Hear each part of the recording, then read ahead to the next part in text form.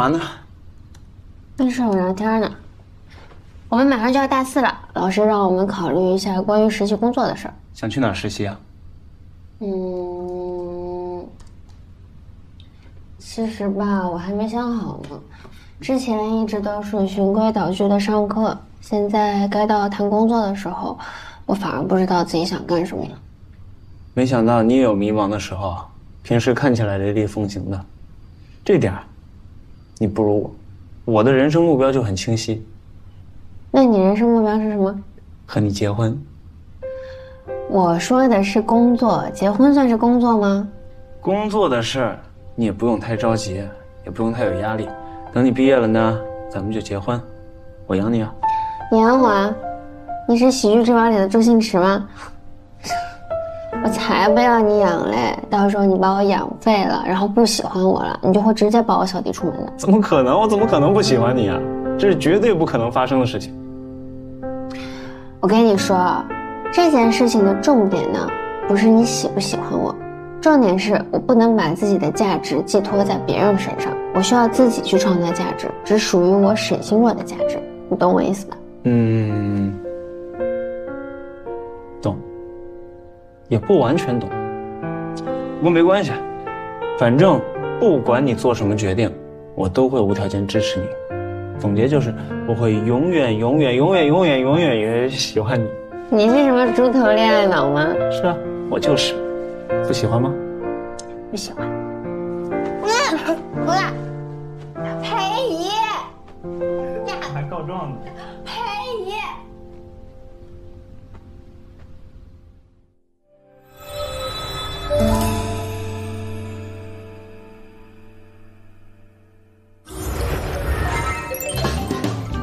经过了6期的录制，我们的节目也迎来了新的篇章。明天，我们就将开启一轮新的约会。在这次约会中，男嘉宾将主动提出邀约，新的配对嘉宾之间究竟将会有怎样的火花呢？请大家共同期待。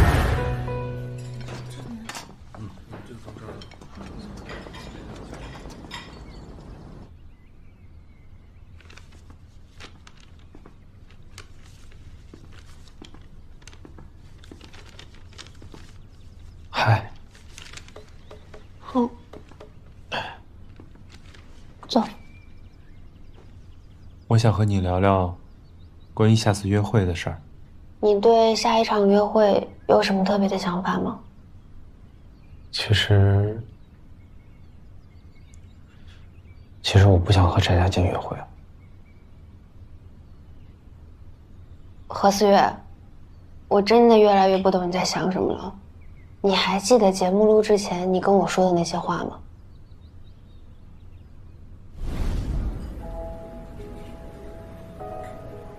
之前陆星言找你的时候，你说你没有前任，不方便参加，怎么现在找到前任了？不是这样的，我是想和石沁一起参加节目。跟石沁？为什么？那天我们重聚的时候，好像真的回到了年少的那段时光。我想他和我是一样的感受。重逢之后，那是我第一次见到他露出笑脸。所以我在想，如果我真的可以和他参加节目，一定可以尽快帮他走出阴霾的。但是我想问你个问题，你为什么这么关心沁沁？就仅仅因为你们2个人是同学？我其实在高中的时候就已经偷偷关注他了。我不是一个特别善于表达自己情感的人，我始终没有把自己心中的这份感情说出来，所以我想拜托你帮帮我，我真的很想重新接触一下石沁，我想通过这个节目让他看到我的心意。好，谢谢。你自己说的那些话，难道你现在都忘了？我没有忘，我是真的喜欢石沁的。那你为什么一直在做伤害沁沁的事？我也不想这样，但是翟佳静的事我答应他了，要保守秘密的。那你就替翟佳静好好保守秘密，离沁沁远点啊。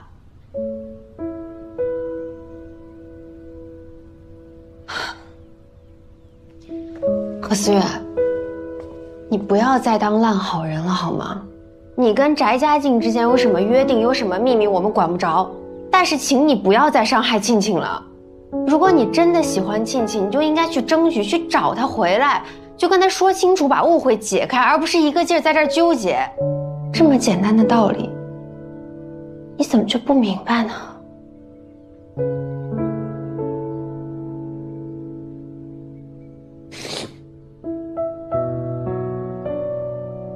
对不起啊，是我没有处理好这一切，我一定会弥补我的过错。陈兄洛，谢谢你能和我说这些。不过，我想请你帮我一个忙。什么忙？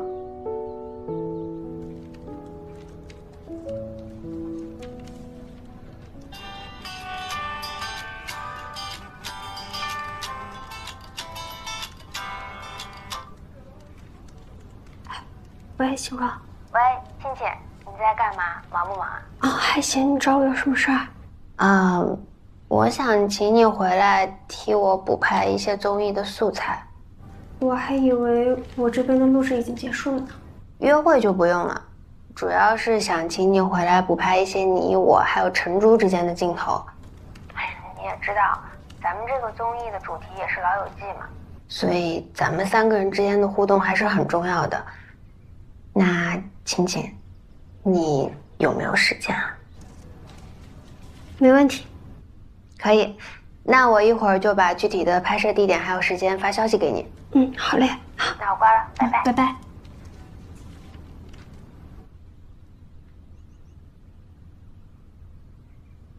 谢谢。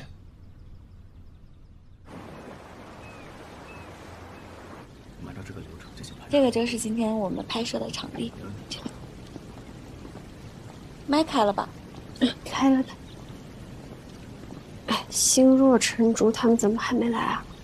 他们快到了，那边等会儿。哦。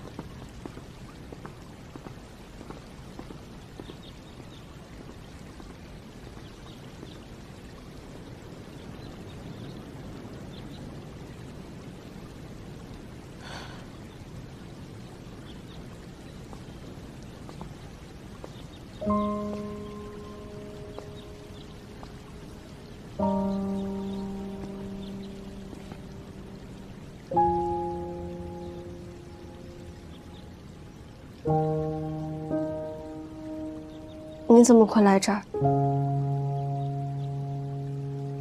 我不是和陈竹、星若一起录节目吗？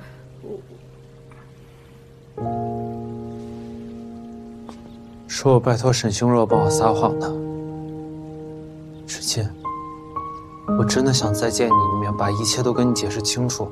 我觉得我们已经说得很清楚了。如果没什么事儿，我就先走了。芷沁，真的对不起。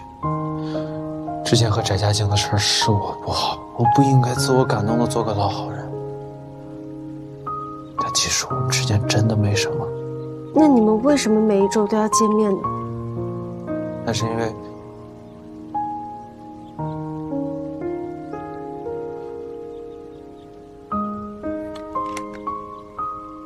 你的麦。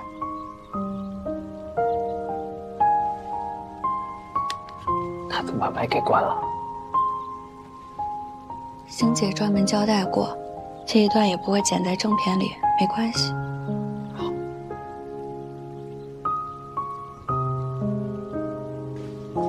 原来是这样。那翟佳静知道你把一切都告诉我了吗？我已经提前给他打好招呼了，放心吧。那天我就想跟你说，我觉得我们2个人之间的关系仅仅就是老同学、老朋友而已。除此之外，我对你没有任何别的想法。那年我在海边救你，仅仅就是出于同学之间的情谊。我陪你去心理咨询，也就是想帮你尽快好起来。翟佳静，我真正喜欢的人是世沁，我心里也不会有任何别人的位置。今天我还要跟你说一件事儿，我打算把我们之间的事儿告诉世沁，我不想让他再因为这个事儿产生一点误会。你自己说要帮我保守秘密的，结果你见到了我那么不堪的一面，现在要把它公之于众。何思月，你考虑过我的感受吗？帮了你这么多年，我不欠你什么了，而且我也只会告诉世倩一个，我相信他绝对不会和别人讲。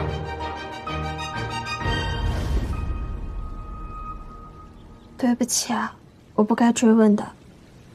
这不是你的错。我最近一直在想，为什么我始终没有勇气把这一切都说出来？其实最根本的原因，就是我一直在逃避亲口说出喜欢你这件事儿。你还记得吗？节目最一开始，我跟节目组说，我可以一直假装暗恋你，我撒谎了，我根本不用假装。我从很久很久很久以前就已经开始默默喜欢你了。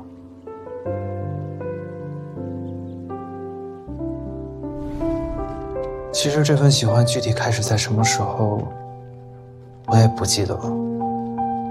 但我就是总想看着你，目光忍不住追着你。我在心中酝酿了很久，终于等到第一次跟你开口说话的机会。但你不知道的是，这样的场景，我在心里演练了不知道多少次。可真到看到你双眼的那一刻，我还是紧张的不得了。世界，我可以借一下你的语文试卷吗？我听说你的作文是满分，我想学习一下。哦，好。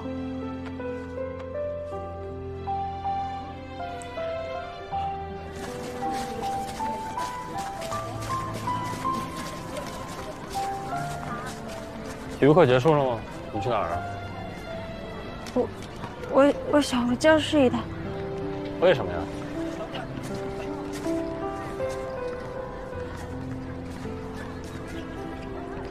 真到你遇到困难的时候，我却没有勇气站在你身前。我真的很讨厌这样胆怯懦弱的自己。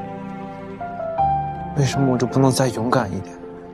所以我当时就下定决心，在我们毕业的时候，我一定要亲口把这一切都告诉你。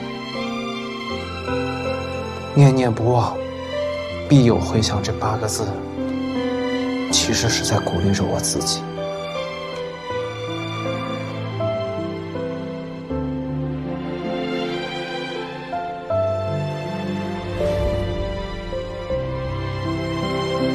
我之前一直在责怪命运，责怪他为什么让我们兜兜转转错过了这么多年。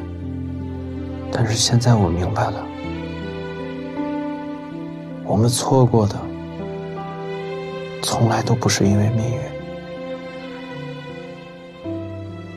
是因为我的胆怯，因为我的懦弱，因为我给自己找着各种各样的借口。其实我挺感谢我们能有这样一次误会的，因为它让我更加坚定了自己的信念，让我不再胆怯。世倩，你就是我年少时候的梦，你愿意和我在一起吗？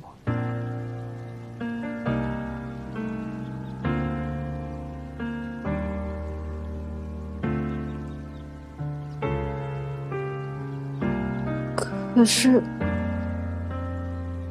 我之前还有一段失败的婚姻，你真的不介意？这都什么年代了，有一段感情经历是很正常的事情，你完全不用担心。只要你愿意跟我在一起，这就足够了。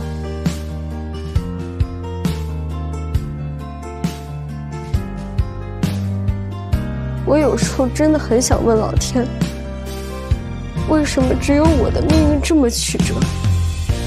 但今天，我想我找到答案，原来老天早就把世界上最好的礼物送给我了，只是我一直没有发现。何思远，这么多年来，其实我也一直默默喜欢着你。从我们认识到现在，你一直是我可望而不可及的白月光。谢谢你照进我的生命里，也谢谢你在我最低谷的时候帮我抚平伤痕。如果不是你，我想我不能那么快的走出之前那些阴霾，也不会这么快的就开展新的人生。所以何思月，谢谢你能喜欢我，我愿意和你在一起。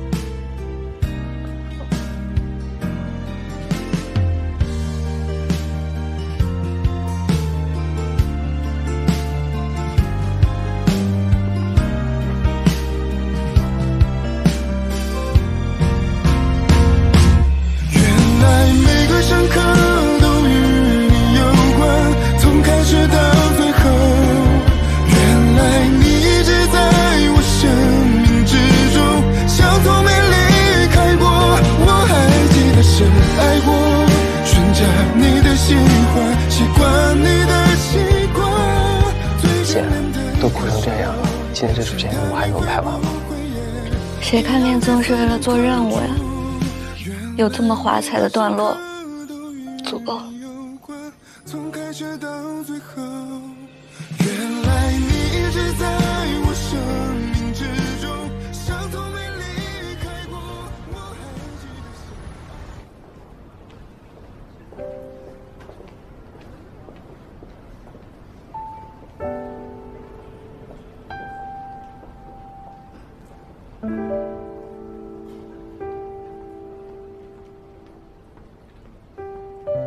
不好意思，我来晚了。我爸妈他们出国旅游，我去机场送他们了。没事儿，我来之前还想呢，你怎么把今天的约会地点定到画展了？来了我才知道，原来我爸在这儿办了画展。我也是刚知道，前2天陈飞姐给我寄了2张票，说你爸生前拜托了他的朋友，一定要将这些作品展出，这也算是他的遗愿了。我想着，我们可以借这个机会来看看。你想进去看看吗？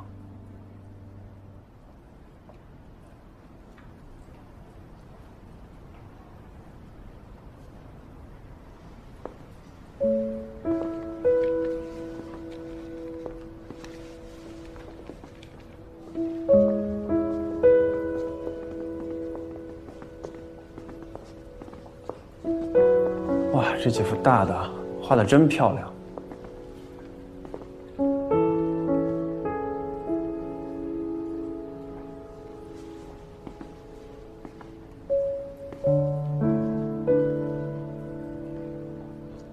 那这幅小的是哪位艺术家的作品？这位艺术家现在就站在你旁边呢。猜到了，想不到这么多年你爸还把这幅画留着呢。可能这些回忆对他来说也很重要吧。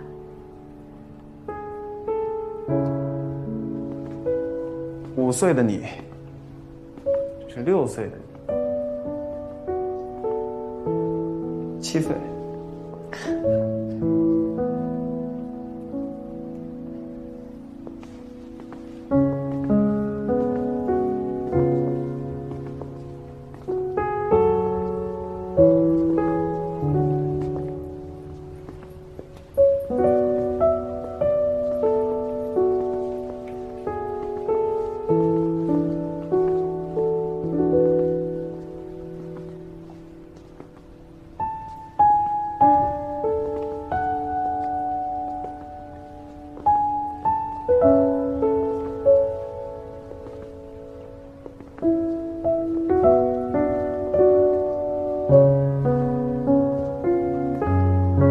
3岁。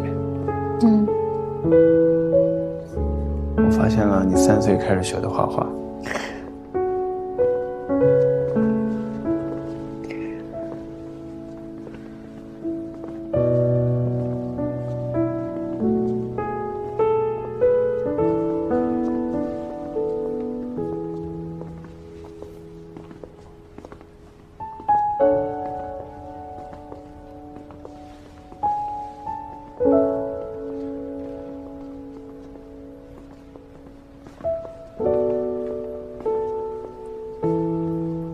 这是我家吗？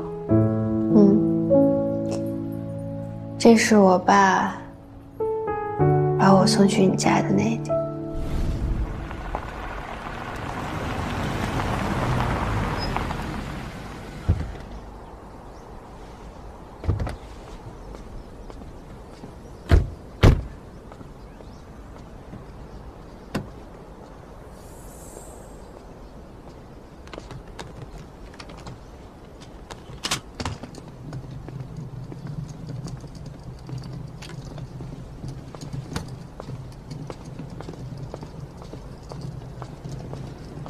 有事给爸打电话啊！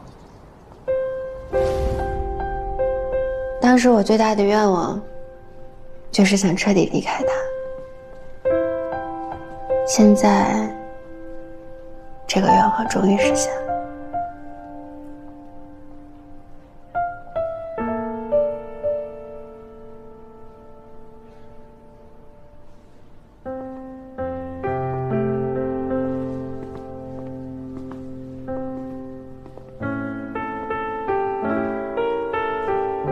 这是争分夺秒那天。所以那天你爸爸也在现场。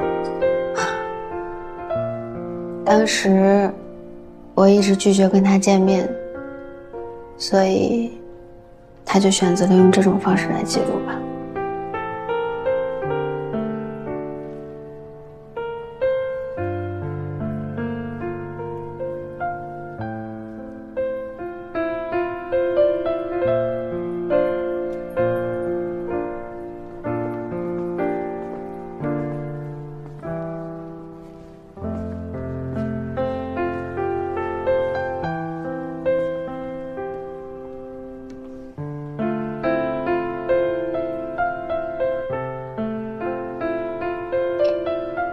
16岁离家之后，我就再也没有给他画过画像了。可能他也在等我，等我亲手把这些画框填满吧。陆心言，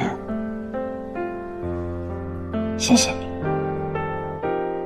我知道你一直在极力修复我跟他之间的关系，如果没有你的话，可能在他离开之前，我也不会跟他见面的。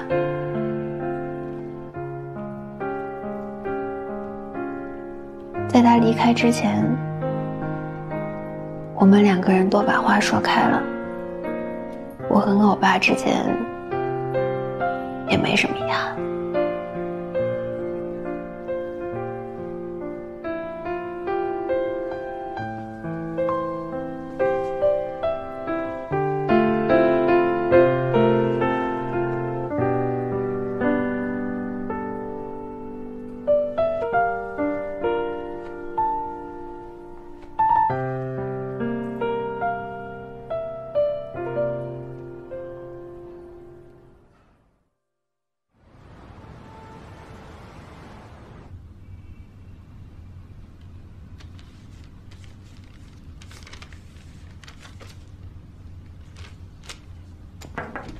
心若，这么晚了还在加班呢？对，现在综艺还需要弄一个招商方案，你们2个人怎么来了？你说吧。其实我有个消息要告诉你。什么消息？何思月呢，他今天跟我表白了，我们2个正式在一起了。快，展开说说，我要听。哎，好酒好菜，边吃边聊。走。没想到啊，何思月平时沉默不语，告白的时候居然能说出这么感人的话，是吧？我之前也没有想到。不过呢，你们2个人能修成正果，我们都特别开心，太好了。哎，沈心若啊，我问问你啊，何思月一直暗恋青青的事儿，你是不是早就知道？之前闹成那样，你都什么都不说，现在还敢不告诉我呢？其实这也不能全怪心若，何思月之前跟我说了，是他让心若帮忙保守秘密的。哎，没有啦，阿朱，这个事情也有我的问题。我主要当时在想，如果我把这个事情公之于众，万一何岁退缩了呢？我不想过度掺和他们的感情。下不为例，以后我绝对不会犯这样的错误了。我知道你都是为了我们好，所以说，行吧，这次就原谅你了。好好想想用什么方法补偿我。我请你们2个人吃好吃的。啊，现在能吃了吗？我饿了。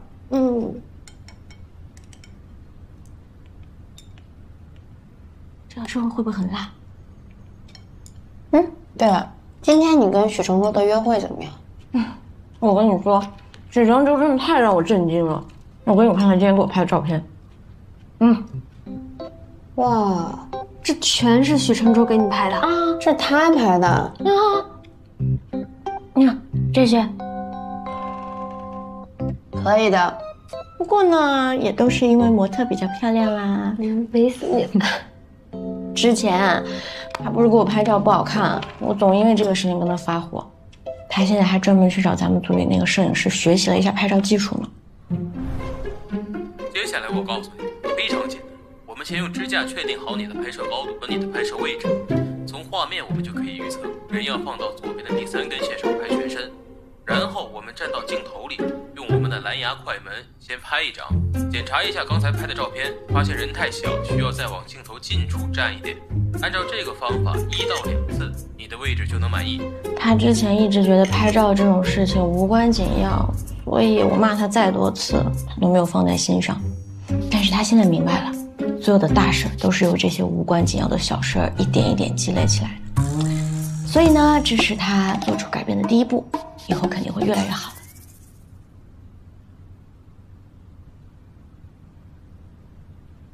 干嘛？说不上来是什么感觉，但是就觉得你跟许承洲2个人都长大了。的确，你之前呢愿意为了他去道歉，他也愿意为了你去改变，这放在之前想都不敢想，好吗？哎呀，说1000道1万呢，还是要多多感谢我们沈制片啦。是沈制片把我们大家聚集在了一起，又让庆庆找到了何思月，还让我那不懂事的前夫终于一夜之间迅速成长。所以呢，咱们就共同举杯敬我们的沈制片。哎，刚刚谁在骂我来着？我那么记仇啊？干杯！干杯！今日，万众期待的《再见怦然心动》将全网首播，节目的8位嘉宾将与所有观众共同见证这个时刻。大家看着自己在屏幕上的表现，究竟会有什么样的反应呢？我们共同期待。Hello， 何思月，哎，谢谢你的车。我看车早就停在外面，还以为你已经到了。没有，我昨天送完客户实在太累了，就把车停在外面，自己打车回去了。好了，谢谢老苏。好，谢谢。我先进去了。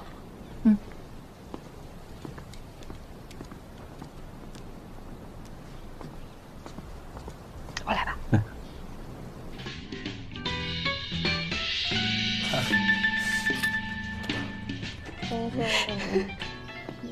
谢谢。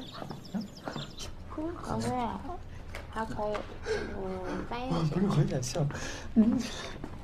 早一点吧，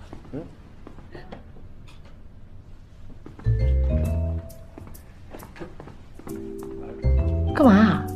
那个，我怕你打我。不是，我其实是想跟你道歉啊。是我太冲动了，没有了解清楚状况就揍你，对不起。啊，这没关系的，都是为了亲戚嘛，可以理解。你可以理解的，对吧？所以我真是见不得亲戚受一点委屈。这次呢，我给你道歉了，但是如果日后真的发生这种情况的话，我的实力你也是见到过的。你们在聊什么呢？快过来，哎，坐。我们在聊，给你们俩说一些祝福，然后顺便叮嘱一下何思月。叮嘱你什么？没事。不好意思呀，我来晚了。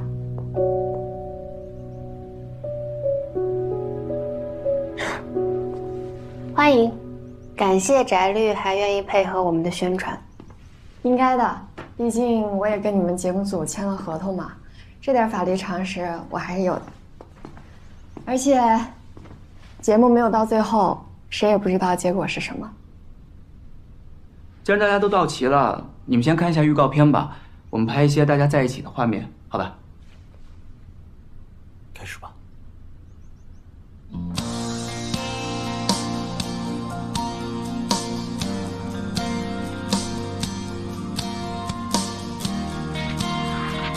我是陆星延，我是沈星若，我是许承洲，我是陈竹，我是何思月，我是石庆。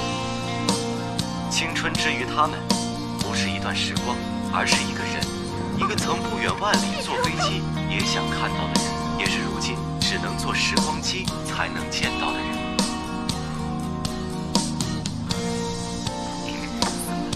这是我们第一次在德国见面。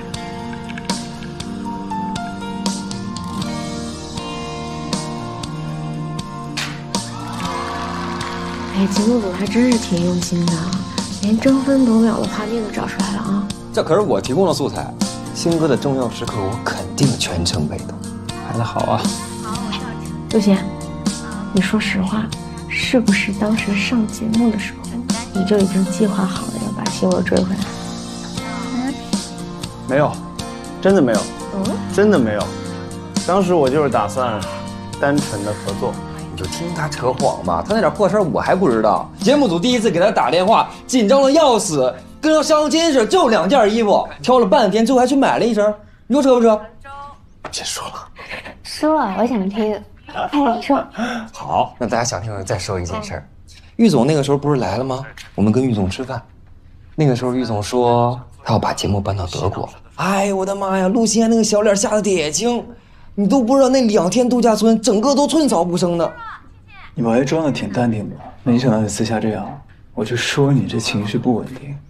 我对草情绪是没那么稳定。当时发生了这么多事儿，你怎么又没告诉我？我告诉你干嘛？你做节目的压力比我大。他没告诉你的事儿多了，大家要是想听，我就展开说说。你那个时候不是跟他分手吗？他拉着我一直喝，我就劝他少喝点，别喝了。他就说不行，我只有心醉了，我才能忘掉沈清若。你没有，我知道有家蛋糕店特别好吃。哎，让司机来接一下吧，我车去保养了。啊，你不是车在门口吗？对，我车在门口。谢了。那你刚才45度侧右脸，这个动作干嘛呀？我这是为了让观众朋友们能有更好。路上注意安全啊！走了，大家回来。而且，哎呀，顺便说一下，恶心死了！我怎么就恶心了？